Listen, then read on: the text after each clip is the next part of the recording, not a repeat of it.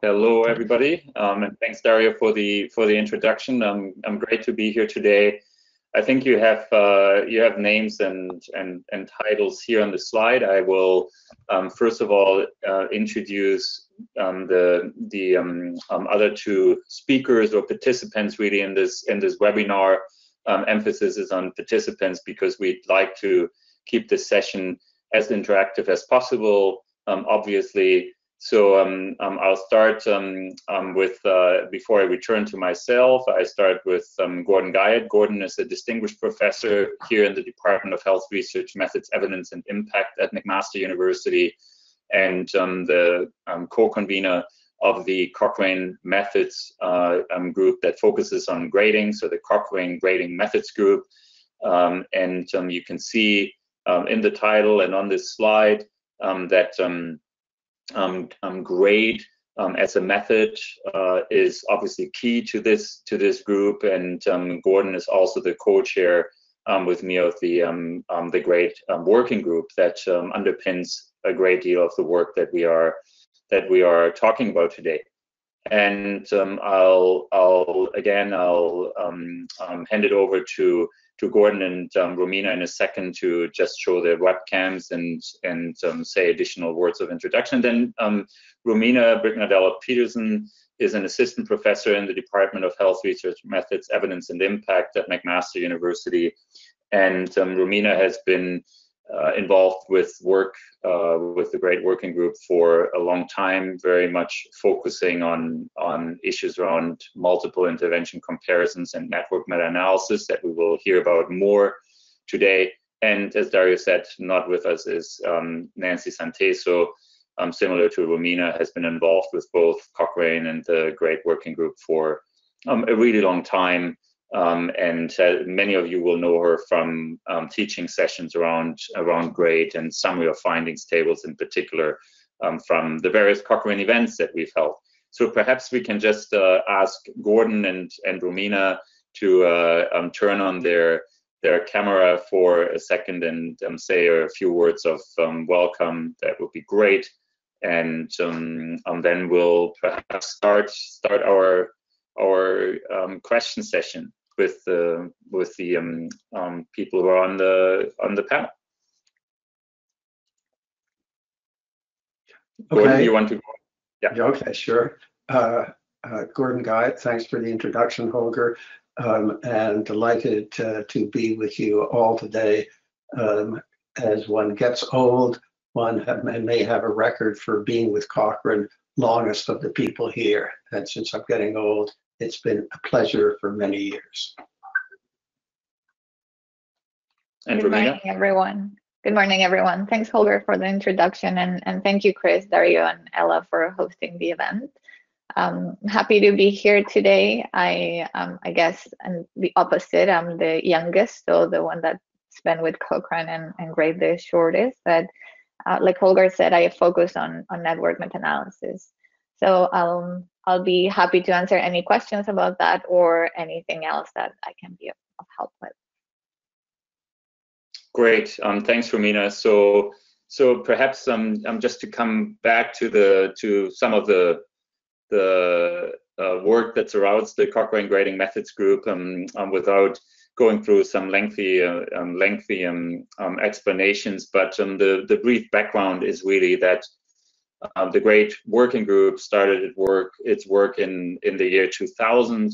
The year that I attended my first Cochrane symposium in Cape Town, South Africa, which was an absolutely great event.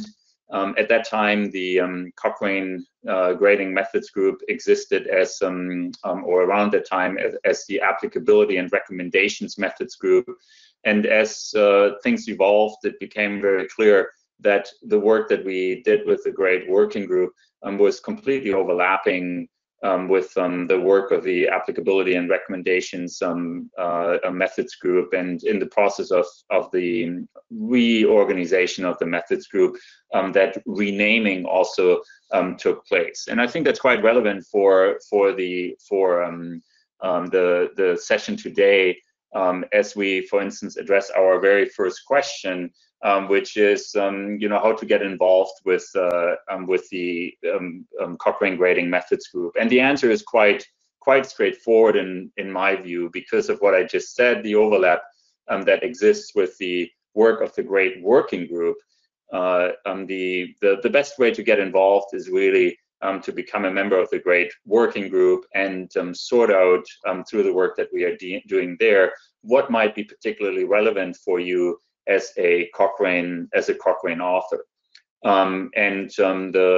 Just to show that very quickly, I could actually demonstrate this here by showing my screen, which I will do in just a second.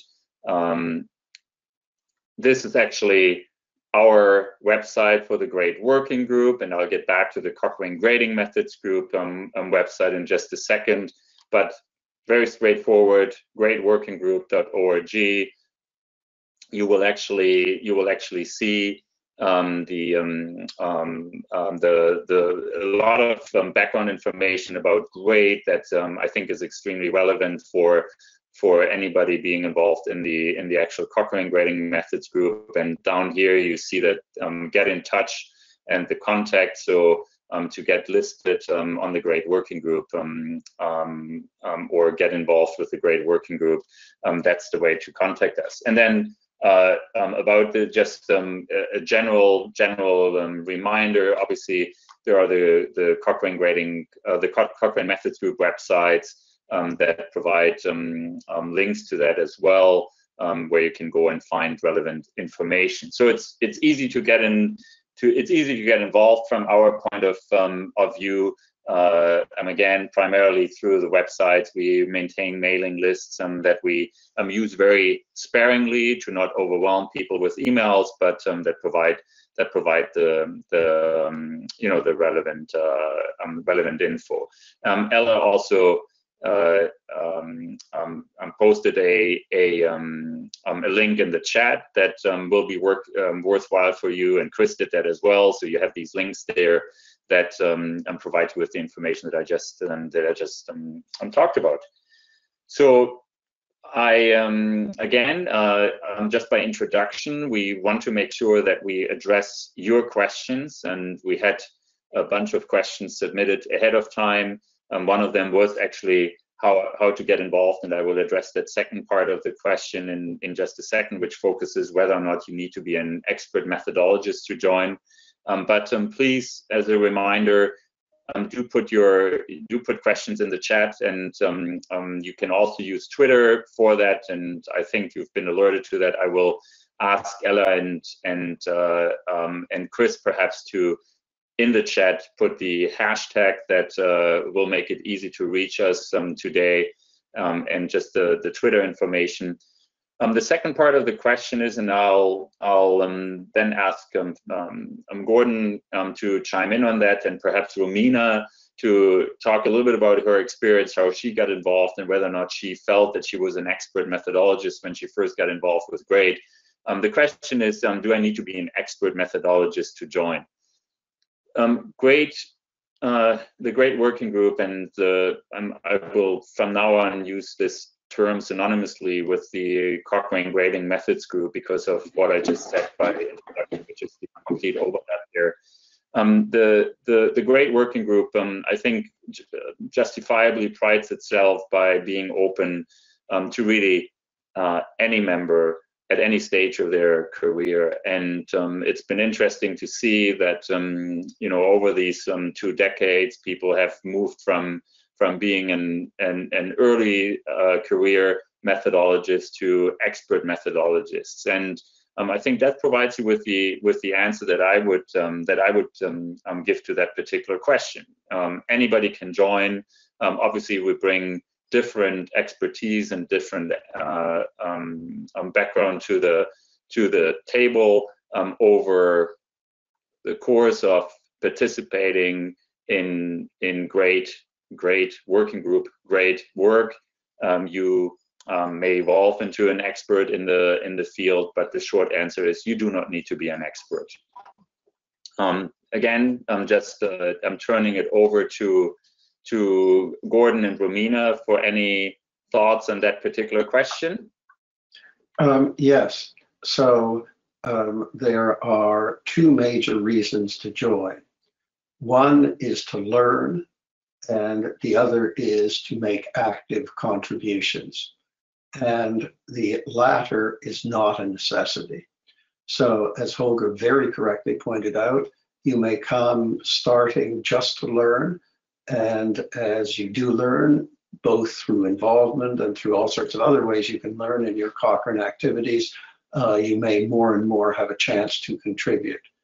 If your total participation with us over years is simply as a learner, that is okay too. So absolutely no requirements for any expertise, and we welcome people who join us just to learn. And even if you join us just to learn, you can also contribute by asking good questions and pointing out to us where we might not be as clear as we should, because we work hard to be clear, but sometimes we may fail. So even if you are just there as to further your education, but are ready to tell us, hey, that's not as clear as it should be, that's a contribution. Great, thanks, Gordon. And Romina, over to you. Maybe again, if you want to reflect how that path of your, what the path of your career was great, that would be fantastic for people to hear, I guess. Great, thanks, Holger. So yeah, so I joined the GRADE working group on my first year of graduate school, and I was a dentist, so I knew nothing about methodology. So I was very, very far from an expert methodologist. So it was my plan, but I wasn't close to it. And immediately I felt very welcome. I felt like every participant is very valuable, and my experience has been incredible. Their learning opportunities in every meeting are immense, and the more you learn, the more motivated you become to keep learning and to start contributing even more. And I believe that the rich diversity in terms of the background of expertise, in terms of methods, it's what actually keeps us grounded and keeps us in touch and oriented to provide guidance and methods that are helpful for users, and to communicate and write those with the users in mind. So by no means you need to be an expert methodologist. I was not, and you should definitely join us and help us, because that's very, very valuable to us.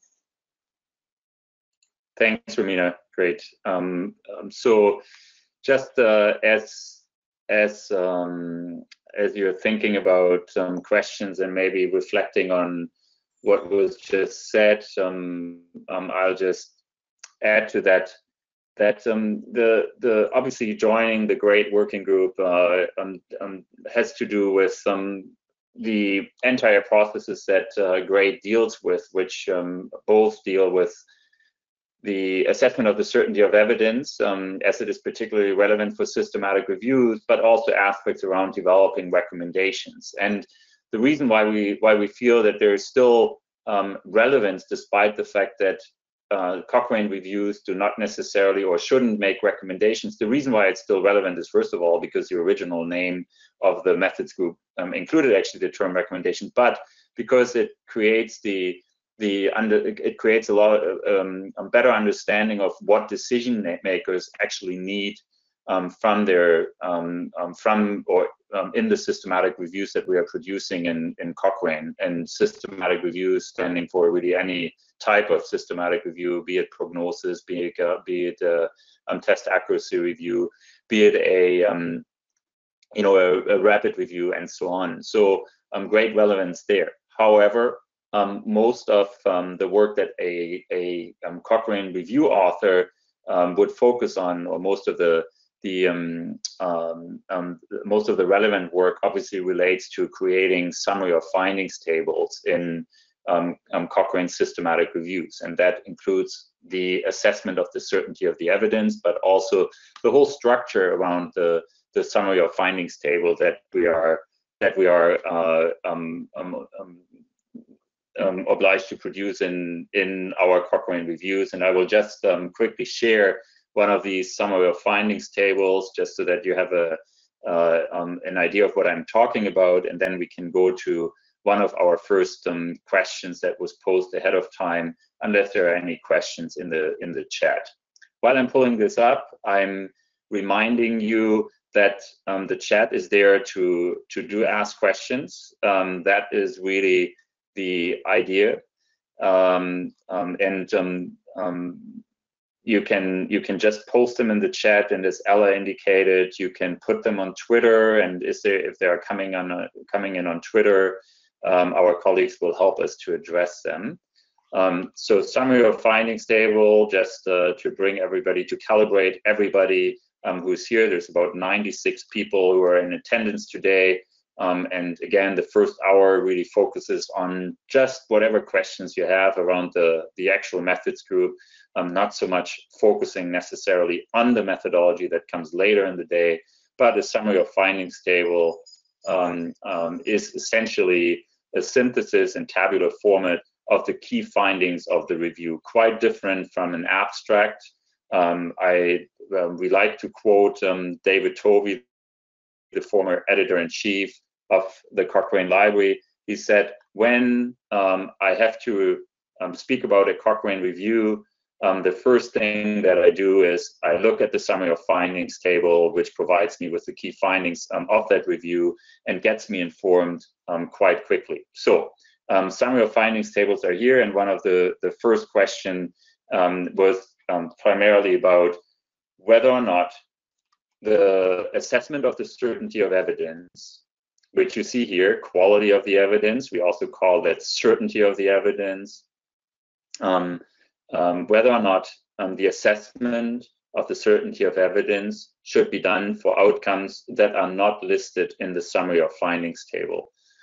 Two very quick responses to that. The work that we've done quite early on summary of findings tables suggested that summary of findings tables should not include more than 7 critical or important outcomes. And that's a good rule of thumb.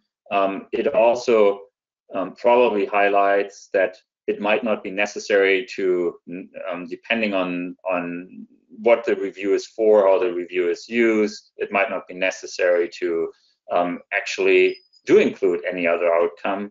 If you do include other outcomes in your review, but not in the summary of findings table, the suggestion is to do that assessment of the certainty of evidence for any of the outcomes that you actually produce in the systematic review, even if you don't end up including them in the summary of findings table.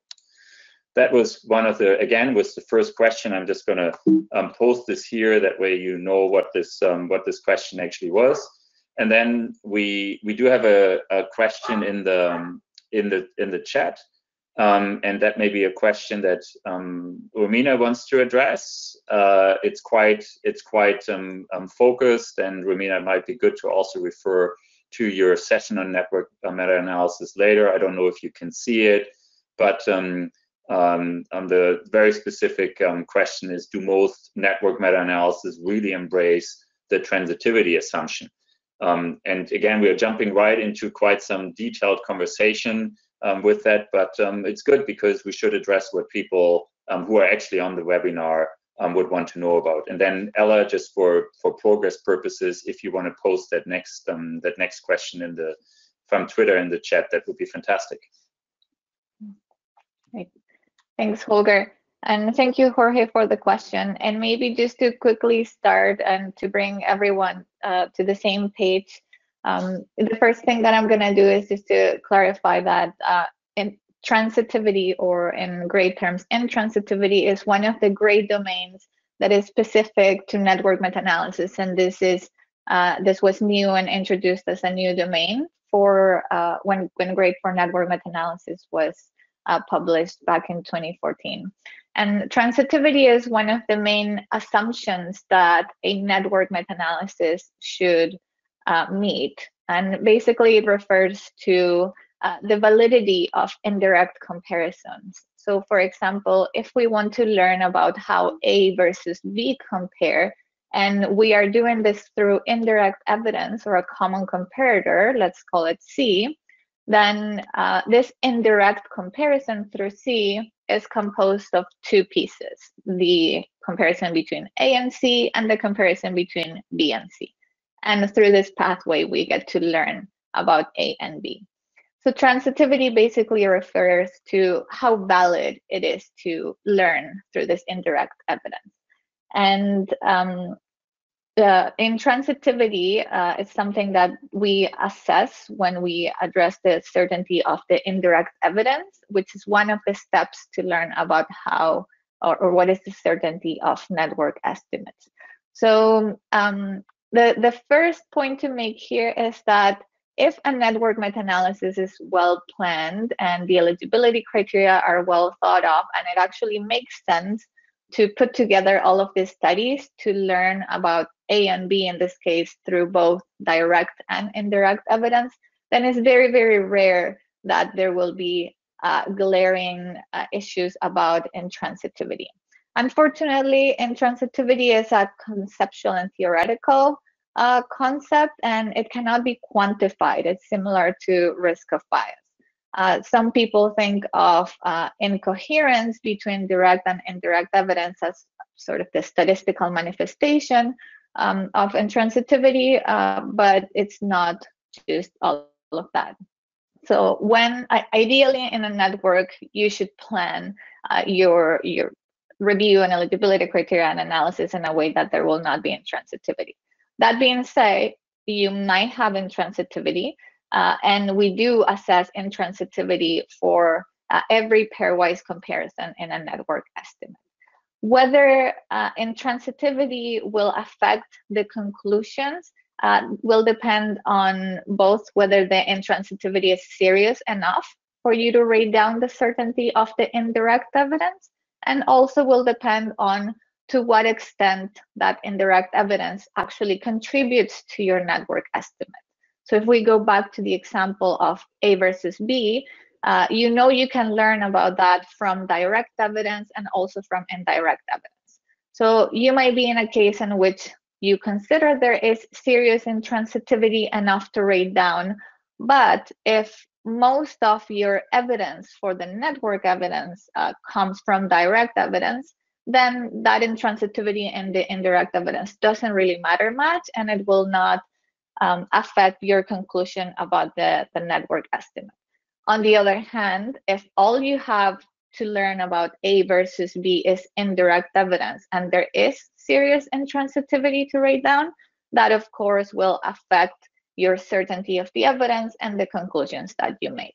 If the intransitivity is serious and you rate it down one level, it'll make the certainty of the evidence go down by one level. If you rate it down 2 levels, it'll make it go down 2 levels. So in summary, it depends on whether the intransitivity is serious enough to rate down and how much that indirect evidence contributes to the network estimate. I hope that helps, and I'm happy to answer any questions by email as well if this wasn't clear, but I don't want to take all the time. Holger, back to you. Great, thank you, Romina. Wonderful. And again, Jorge, it may make sense to post another example, or another question, Jorge, if you have follow-up questions. I want to go to the next question that is just being posted in the chat before I go to Twitter, and the next question then, Gordon, for you to get prepared would be one on imprecision. There's two actually. The next question that is really in the chat here is it thanks for organizing this event. Would it be possible to export summary of findings tables in other languages? Yes, there is functionality for that within the programs that that exist to create summary of findings tables as it relates to Cochrane reviews. As it relates to Cochrane reviews, they are obviously published in English, and they are used in that particular language. So again, just to whatever tool you use to produce your summary of findings tables, there are functionalities to export tables in in other languages? That's a pretty straightforward and easy question. And then we'll get to observational studies. I see a question from Becky Blair. I'd like to go to addressing a question around imprecision first, before we go to issues around observational studies, if that's okay. And I'm going to post this in the chat as well for everybody, that question about imprecision. And there are indeed two, Gordon, to address. One is part of they're related. One is part of the pre-submitted questions that we had. As I said, I posted them in the chat. I will read them out as well, and then address the second one. If I have the following results, and then there's a description of events, 13 events in 366 in individuals in the intervention group, and 7 in 133 individuals in the placebo group. And then there's a relative risk described with a wide confidence interval ranging from 0.27 to 1.65, and low certainty in the evidence, downgraded for risk of bias and imprecision. And my first comment would be, would one rate down by 1 level or 2 levels by imprecision? And that addresses the question on Twitter.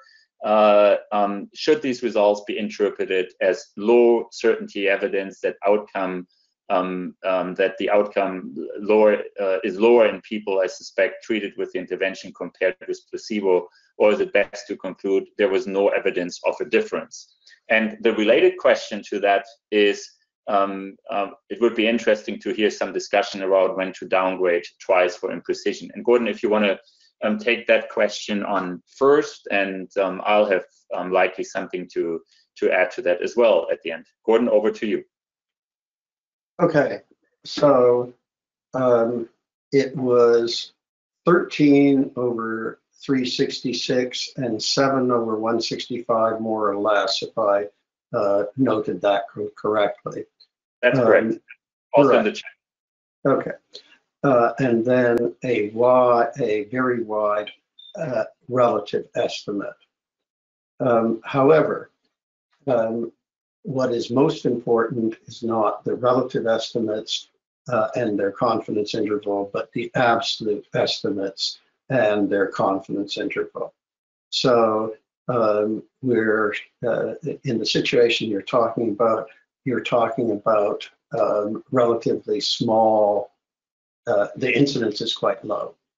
And so the first thing that I would suggest doing in answering the question about rating down for imprecision once or twice is that we need to change those relative estimates into absolute estimates.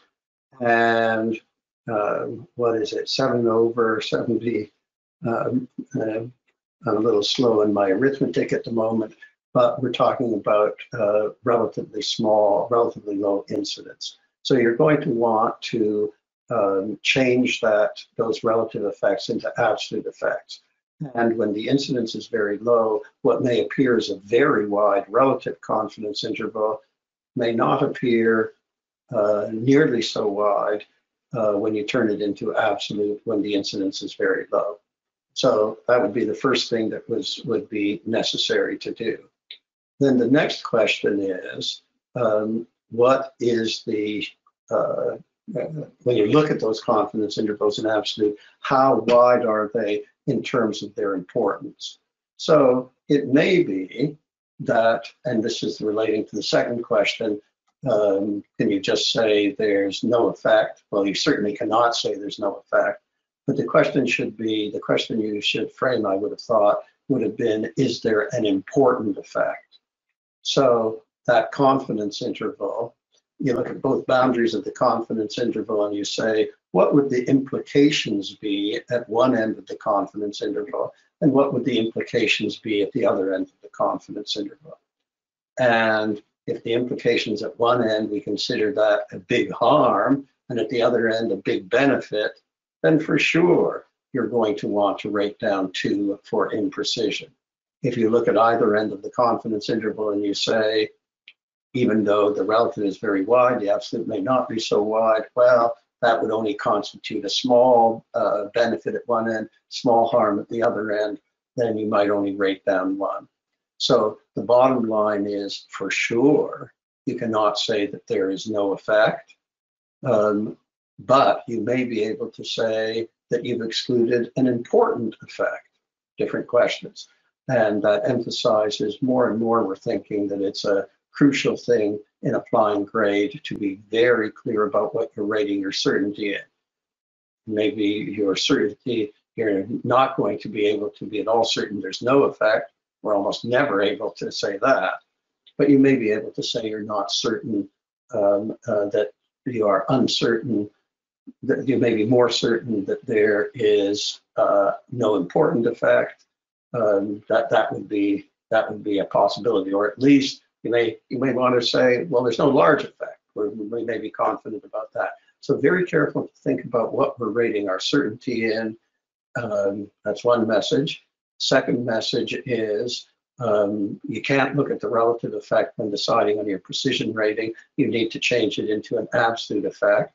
And third message is when the incidence is very low, a very wide relative effect may not look so wide in an absolute effect.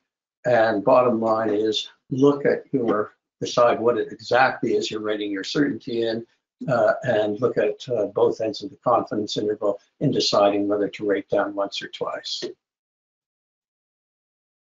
Great, thank you, Gordon. And I'll add a little bit to that. I'm just sharing my screen again, which you should see right now.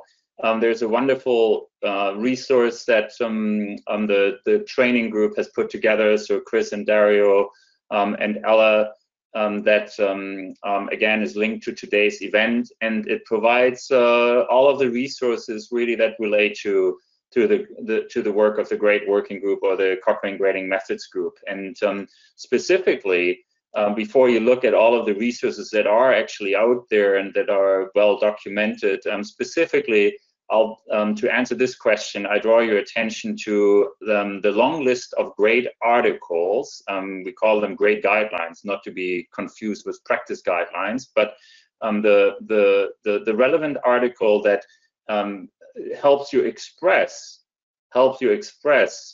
that particular certainty of the evidence or in the evidence and the actual effect size is hidden in GRADE guideline number 26, simple statements to communicate intervention effects in systematic reviews. And I'll pull this up onto my screen. This is the actual paper. And let's just assume that there's a table in here that makes many things clear that we were just talking about, that I want to draw your attention to, that combines in informative statements, we believe, in order to communicate findings, that combines both the certainty of the evidence as well as the magnitude of the effect. And let's just assume that the rating of the certainty is indeed low certainty for that example. One could argue, depending on the number of events and considering the certainty, the confidence intervals around the absolute effects, that you might actually rate down by 2 levels, given that there's not a large number of people involved and the number of events is small. But if we just assume that there is low certainty of the evidence, we would certainly not say, as was suggested, that there is no evidence. That would be probably not correct based on the fact that you do have data from one randomized trial, so it's certainly no evidence, and not no evidence. And then if indeed you think that there, as Gordon said, after you translate this into absolute effects, that there may be a suggestion of a moderate effect based on low certainty, this is the way that you might want to phrase that particular finding. So intervention X may result in a reduction, in this case, in the outcome of interest. That would be a description, or the evidence suggests X results in a reduction, increase in the outcome. This is also a good test, a good sniff test for whether or not your rating is appropriate. Again, it might be appropriate to rate down for 2 levels, by 2 levels for imprecision, given that there's only 20 events that you base your findings on, and still a fairly small number of people in the trials, depends a little bit on the duration that they were followed up. If it was very low certainty of the evidence, the combination of the expression of the effect size as well as the certainty is labeled here. The evidence is very uncertain about the effect, or again, it may decrease the actual outcome. The intervention may decrease the outcome, but the evidence is very uncertain. So just drawing your attention to these interpretation aids that are also integrated in the summary of findings tables. Okay, perhaps it would make sense to go to the next question, dealing with again, Ella just pointed to the resources. Thanks very much. Look at the chat, please. The next question that we have in the chat is from Becky Blair.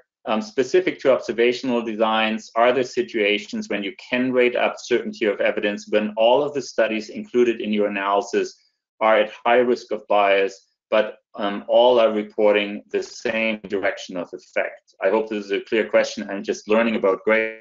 I think the question is very clear. I'll start with a very quick answer and also alert you to the fact that in one of our next sessions, we will particularly talk about updates around non-randomized studies and the use of grade in non-randomized studies in Cochrane reviews. But the question is clear. Our suggestion or our guidance in grade is that if there are important concerns about risk of bias within observational studies, so that's very important to clarify, concerns about risk of bias that go beyond the concerns of just the observational design. So in other words, you might find in case control studies important concerns about recall bias or any other sort of bias that may further decrease your certainty in the evidence beyond the observational design. If that's the case, grade suggests to not rate up the certainty of the evidence, because the simple answer to your question is these studies may all have the same bias and therefore be consistently biased. It wouldn't increase your certainty that they are consistent in the presence of potential bias. So that is the quick answer to that. And thanks, Dario, for posting this question as well. Wondering if any of my co-presenters have additional questions or answers around that particular question.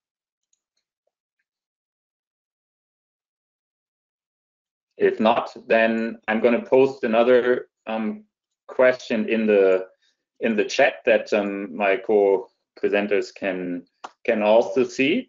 At which point of our grade assessment could we consider reproducibility of results? For example, if for an outcome we have 10 different studies with a combined sample of 600 and low inconsistency, and for another outcome, one study of 600 participants, do we give consideration to the amount of different studies for our assessment?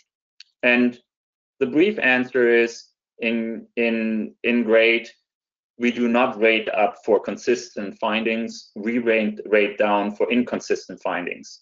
And it brings to the surface a very nice feature of grade, that in your second example, when there's only one study,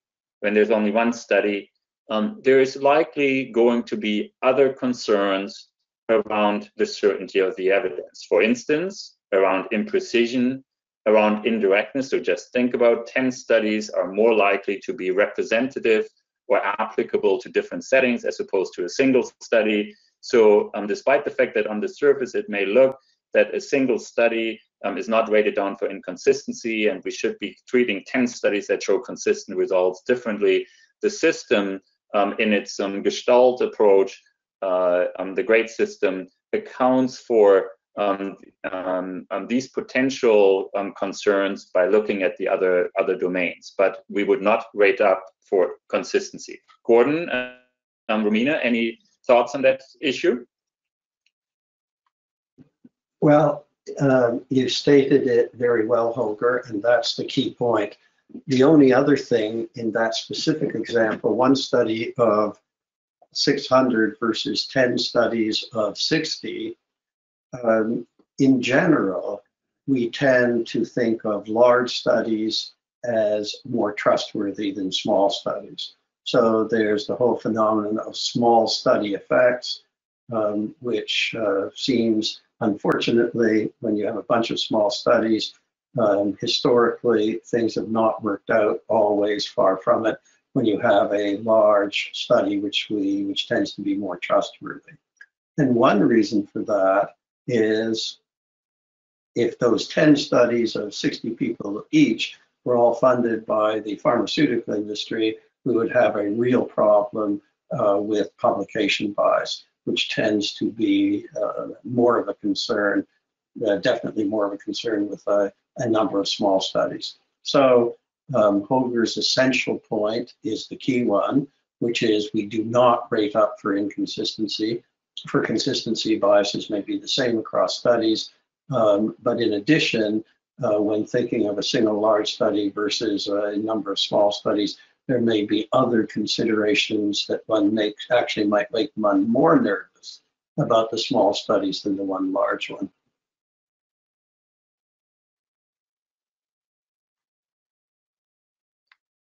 Excellent. Thanks, Gordon. Again, feel free to post follow-up questions. I will go to the next question, and we have a lot of questions coming through, so I will keep my answers brief, and hopefully Gordon and Romina, we should probably do this to address as many as we can. Again, very quickly, next question is from Karen Steingard for test, and I posted it in the chat, obviously. For test accuracy reviews, is it okay to use a minimum sample size to guide judgments about imprecision for sensitivity and specificity? Sometimes there are a few participants contributing to the estimates of sensitivity and specificity. If yes, is there a great publication to refer to? So first answer is there is work in progress, in good progress, about rating and precision in test accuracy studies. The work focuses on thinking about optimal information size, etc. But Karen, the answer is probably similar to what Gordon provided you with about rating imprecision in intervention studies, and that has to do with thinking about what the consequences are and how confident you are that if the true effects or true accuracy was on one side or the other side of the confidence interval, whether or not that would influence your decisions. I draw to this wonderful resource that the Cochrane team put together, also includes other great publications, and one of the papers to refer to under other publications that helps with provide some of the answers, sorry, that Karen, we are talking about, is the concept paper on defining the ranges for certainty ratings of test accuracy or diagnostic accuracy. So that would be the quick answer. And Karen, as usual, very happy to take follow-up questions on that. And also just a reminder, GRADE has many project groups that tackle these type of issues that Karen just highlighted. Once you sign up for the GRADE working group, there's information for how you can participate, either through learning, as we said earlier, or by moving work actively forward in these project groups.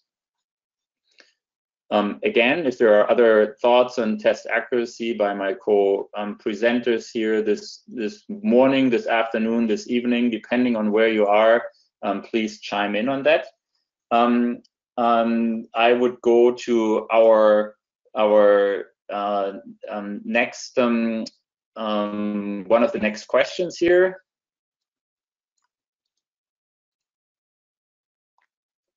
So the question is, and this will be interesting to discuss, and I'll both Romina and Gordon could take this, and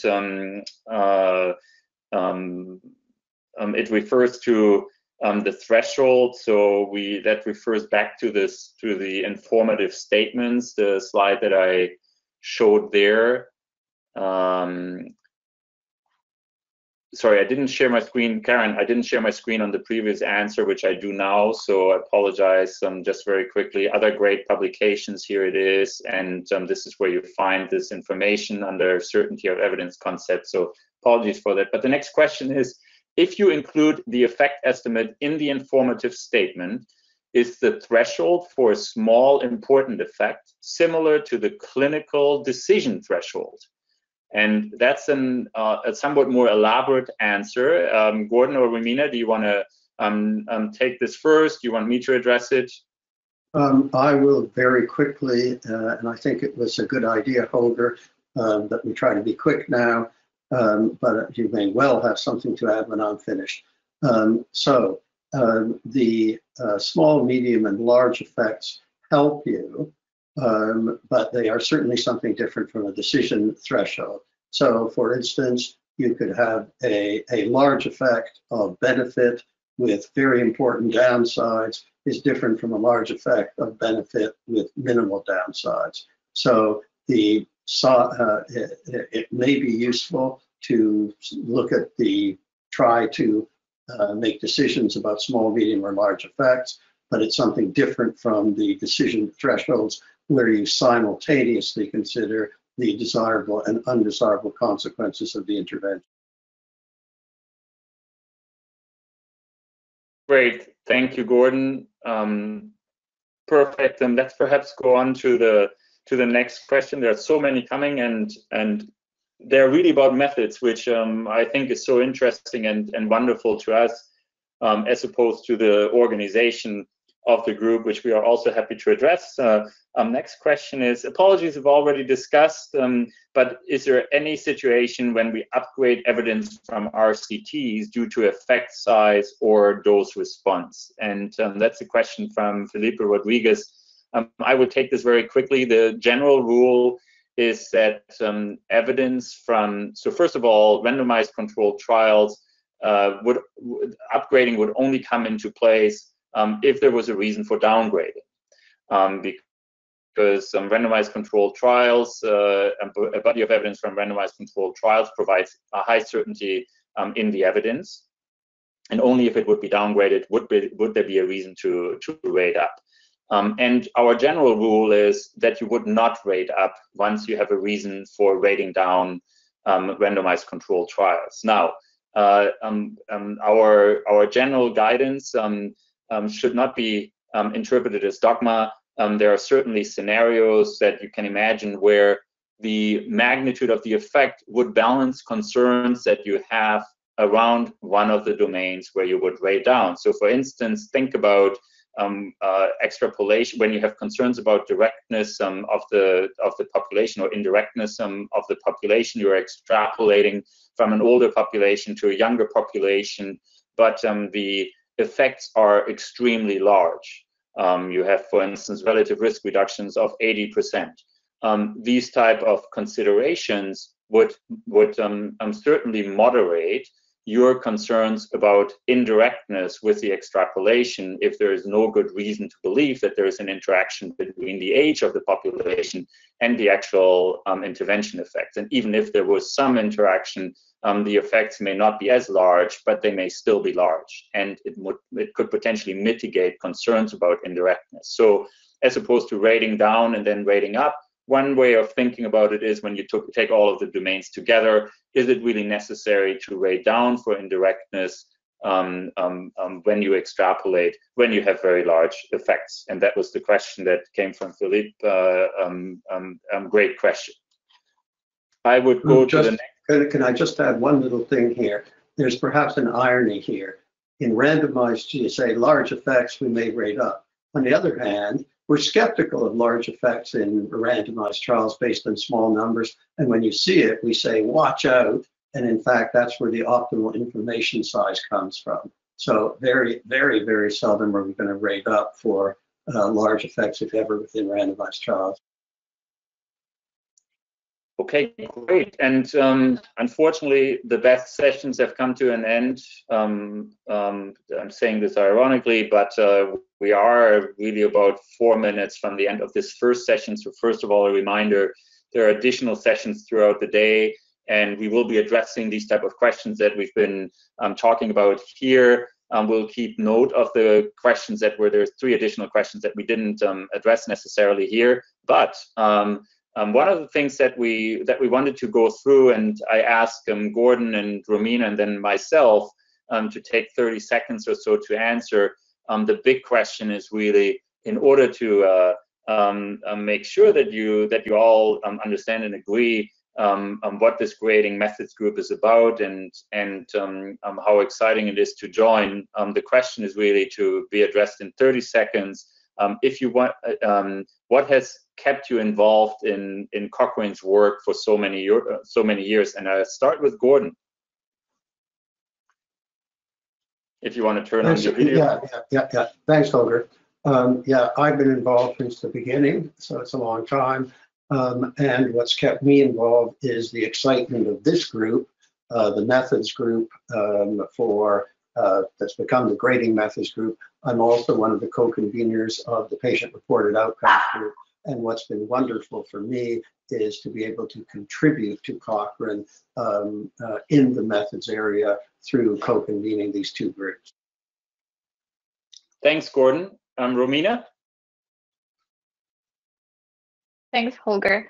I am involved because I believe that if what you do is related with evidence synthesis, and in particular with systematic reviews, you have to be in Cochrane to stay updated, to learn what's going on.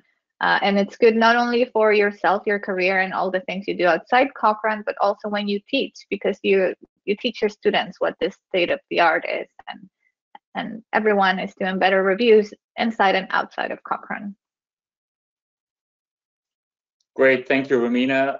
You heard that, and I'll just add my 30 seconds. So beyond what was already said, Cochrane is really the mecca for methods development and evidence synthesis. Beyond that point, I think it's a network of people. Cochrane is a great community that is large, that is international in focus. I hope that very soon we can meet in person again. The next Cochrane specific colloquium will be in 2022 in Toronto, that we will be hosting. And it's those type of events that also make this work so worthwhile. The creation of networks, the work with colleagues. We support people around the world in creating summary of findings tables, which we really hope improve the delivery of care and decision making by the relevant individuals. And only Cochrane can really achieve that.